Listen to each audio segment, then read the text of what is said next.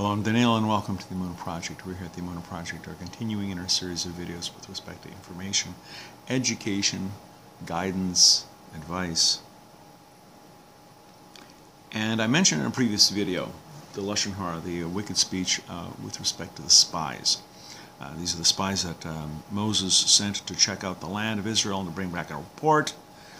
You know, how are things? What does it look like? Is it a good place? Is there a place for cattle? Is there fresh water? What about the troops? Are the cities fortified? Are they strong?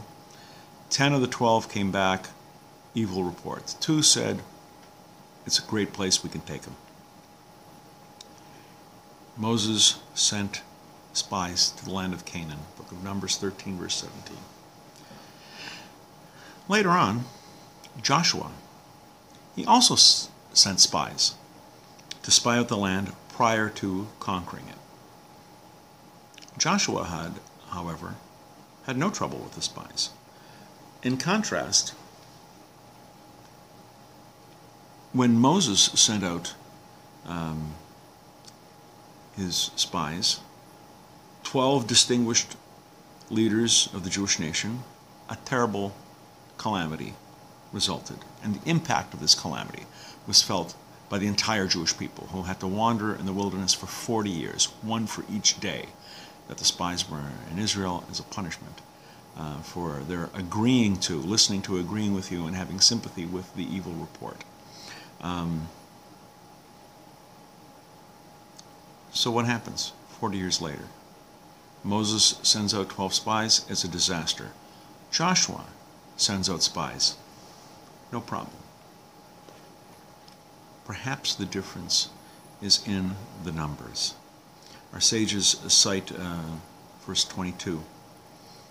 And you all came close to me. In other words, Moses is speaking to the people, saying, originally, apparently, he would have sent 1 or 2 spies, but the people pressed him. And they wanted one from each tribe, one from each band.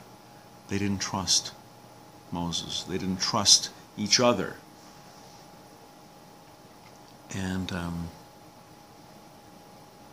this was a problem. This lack of unity, this lack of cohesion, this mistrust of them.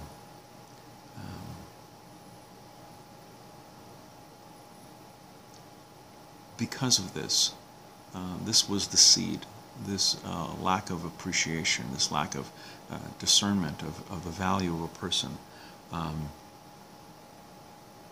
That was the beginning. They didn't trust each other. They didn't trust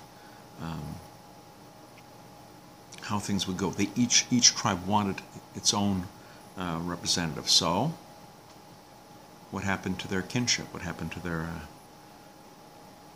sense of family, the sense of being a people? Well, apparently, it took a hiatus that presented itself as a breach among the tribes.